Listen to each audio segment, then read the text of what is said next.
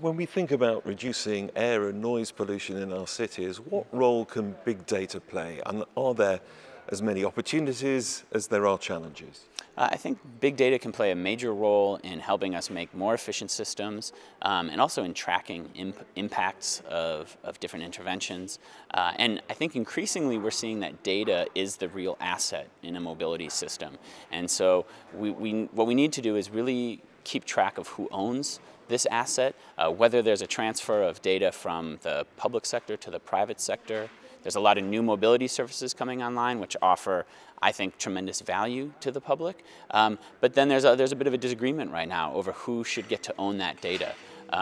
You have, ride-sharing companies that don't want to share data with the public sector on where people are moving because of trade secrets, but really I think these businesses are built on public infrastructure, and in order for the public to keep up the quality of that infrastructure and to serve the public and these businesses as well, there needs to be data sharing there so that we can continue to improve the efficiency and really just optimize our mobility system.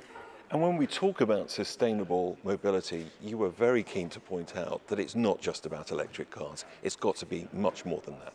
Yeah, I think really what we have to remember is that mobility is not a primary good. No one consumes mobility for the sake of consuming mobility.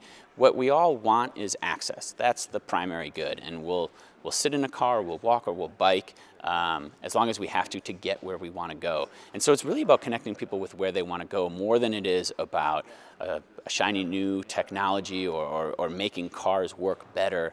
It's really just about getting, at the end of the day, we have to ask people, are we getting people where they want to go? Do people have access? And then I think we also have to start with a vision of what kind of community we want, what kind of city we want, and what kind of life we want. And I think, whenever we're talking about a technology, whether it's electric cars or autonomous cars, we just have to ask ourselves, is it getting us closer to this ideal of the city we want or of the life we want?